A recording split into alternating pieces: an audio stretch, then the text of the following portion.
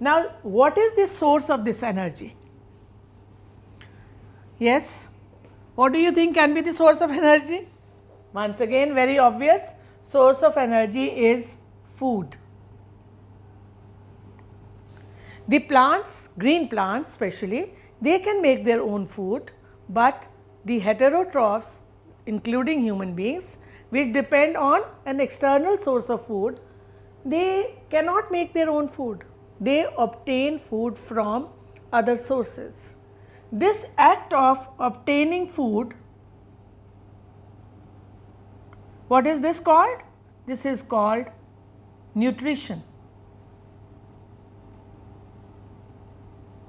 Another point is that the living cells, they mainly require carbon, because carbon is part of every organic compound and the living cell is made up of organic compounds. Now, from where will this carbon come? Obviously, from again food. That is why you know that food has various nutrients. Now, these nutrients are carbohydrates, fats, proteins, all of them provide carbon molecules.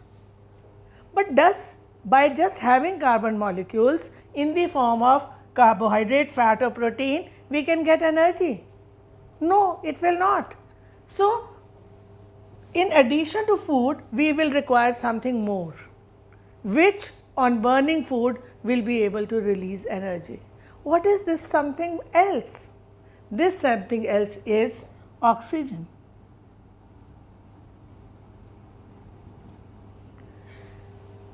When cellular respiration takes place, there is bio-oxidation. This is called a bio-oxidation process.